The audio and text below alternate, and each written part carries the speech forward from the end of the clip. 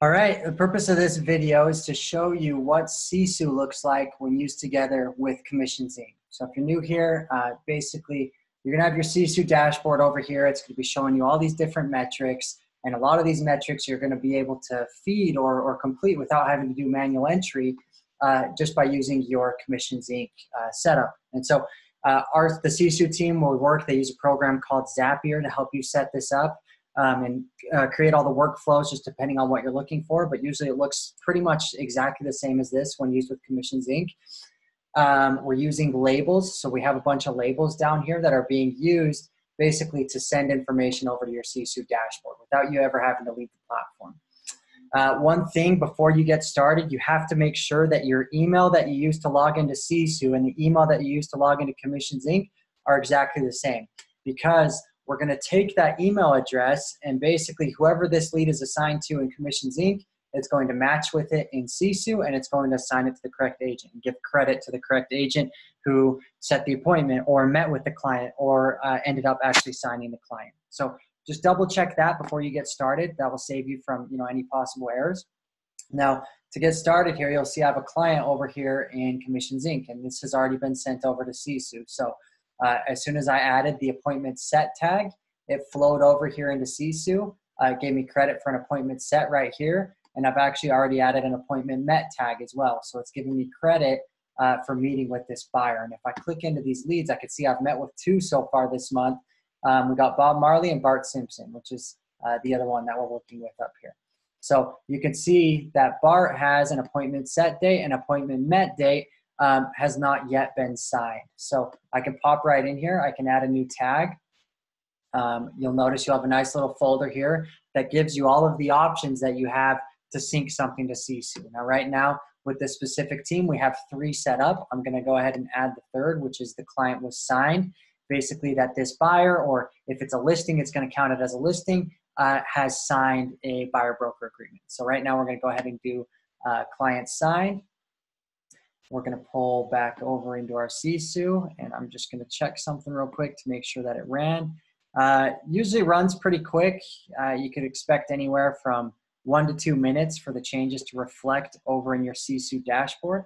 So notice right here that Bart does not yet have a signed date, and so that's why they're still showing up in my pipeline. They haven't taken that next step. So when I refresh this, you're going to see that that sign date is filled out as the same day that I added the tag in Commission CINC. If I need to edit that date, I can just pop in and edit the record.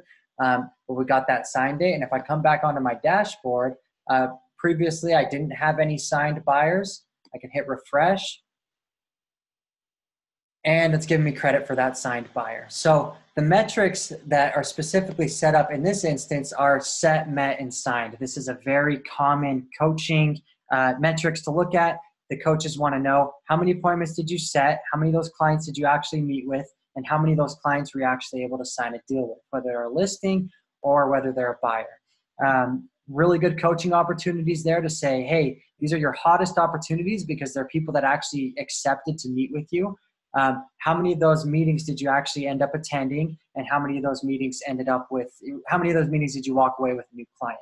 Some other cool things that you'll notice over here. Commission CINC is pulling in some good data points. So I got it over here. I didn't have a lead source set here, but it will pull in whatever that lead source is. And so when I'm running and I'm doing reports, I'll know what the lead source is of the different appointments that I said. I can run a report and say, hey, show me all the clients that I've met with and what lead source they actually came from. So that's a really cool, really good data point that you can get from this. It will pull in a price if you've set this median price field over here in Commission CINC. That may or may not be actually an accurate data point at that point, but you can always come into Sisu and add in some projections and say, yeah, I met with this buyer. They're looking to buy in the $300,000 price range or whatever that is, and then you can enter forecasted commissions and paid income. That can be done from logging in at my.sisu.co. Or you could pull up your app. Actually, you'll have a mobile app on your phone where you can access all this data. You can track additional things on these buyers or sellers. For example, you might be tracking a lender. You might be tracking any different fields, really, to know how effectively you're working with these leads and what quality of leads you're working with. So that's basically how that works. As you're working with these leads and they're moving through the pipeline stages, once you set the appointment, go ahead and just tag them appointment set. Once you actually meet with them, tag them appointment met. And when you sign the client, add them as a client signed. Now, the trade-off usually is that the agents will work out a commissions Inc. and track those things up until a certain point, and then the admin team can hop in from there and say, okay, this signed buyer just had an accepted offer, and they'll take it through from contract to close. So they can go ahead and add in an under contract date. They'll add in a settlement date. They'll make sure that the transaction amount, the GCI, the paid income are all exactly correct to what they should be.